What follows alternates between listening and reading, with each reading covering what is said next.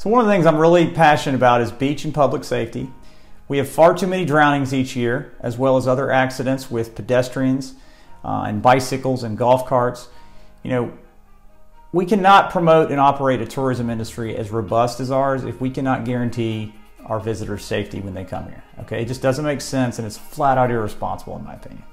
You know, we have to commit to making sure that families can come here year after year and not have to worry about the safety of their kids and themselves. Once again, you know, there's so many options to solve this. You just have to commit to doing it. All right, and we can do this. As far as the drownings go, we can prevent drownings in 3 key ways. Okay, 1, we need an emergency alert system across dozens of platforms that goes into effect the moment that we go into double red flags that demands people to stay out of the water. I assure you it can work. The next is education and prevention.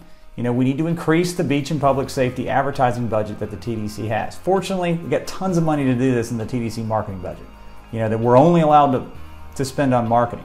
Well, I think we need to spend more money on marketing beach and public safety.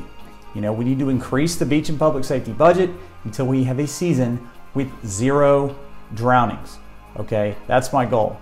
Final way is with more lifeguards. We need to start treating the lifeguards like the heroes that they truly are.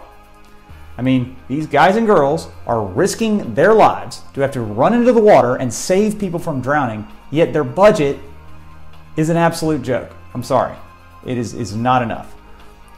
We need to give the lifeguards the budget they need to ensure that they can keep everyone safe, including themselves.